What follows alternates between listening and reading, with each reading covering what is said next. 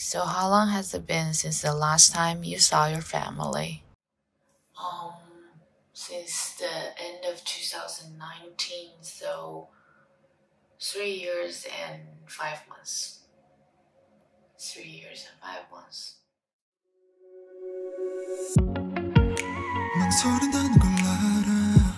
I was an extremely extroverted kid when I grew up. Very expressive, energetic, and active all the time. I was always the funniest one to be around. I had nothing to worry about. I think everybody liked me. So Marilyn, Hello. what do you think about the lunch book today? Wow. Delicious. Didn't you just say a little bit salty? Chicken? A little bit. Just a little bit? Yeah, it's great. Thank you. Thank you. I remember there was one day my father offered me an opportunity to go to Shanghai to finish my high school. So I volunteered to go. I think that was the time that I started to have the idea of belonging, because I was trying so hard to fit in, and I always asked myself, is this the right place for me to stay? So, welcome to my room. Very simple. Ta-da! So, this is the only furniture I have. A mattress, my sleeping area. And here's my temporary bookshelf box suitcase. And most importantly, my closet.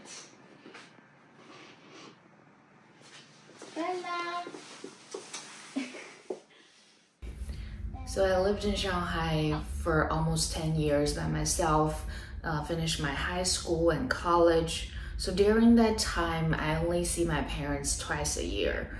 I remember my family moved a couple of times, and my father was always in charge of decorating my room. From the furniture selection to the color of my curtain. I don't know if it's because we had totally different definition on beauty. I never liked that room. I feel like it doesn't belong to me. It doesn't say my name. Or maybe I always feel like I don't belong in that house. I came to the States in 2019 fall to start my master program here in San Francisco. I started living in rental houses and I moved all the time. So this year is my last semester here in school. I feel like maybe this is the time to get out of my comfort zone again. So I decided to move to Los Angeles. I remember there was a friend of mine, one of the closest friends. She asked me once, I really don't understand how can you live your life without knowing what's going to happen tomorrow, every day. It's driving me crazy. I think that was a very good question, actually. Because the idea of living in the same life every day is driving me crazy. So I guess that's why I constantly jumping out of my comfort zone and trying to find my next belonging.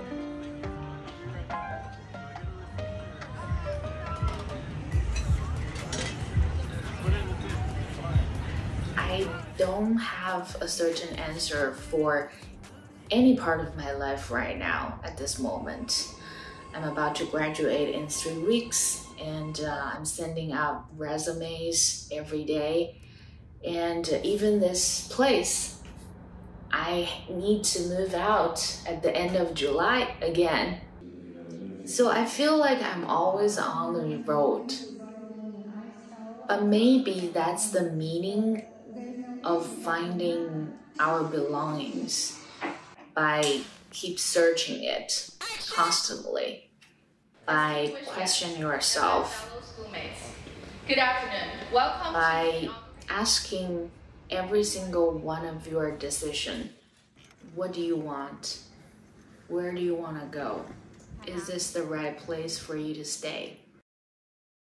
I think maybe that's the meaning behind my journey of searching my belonging.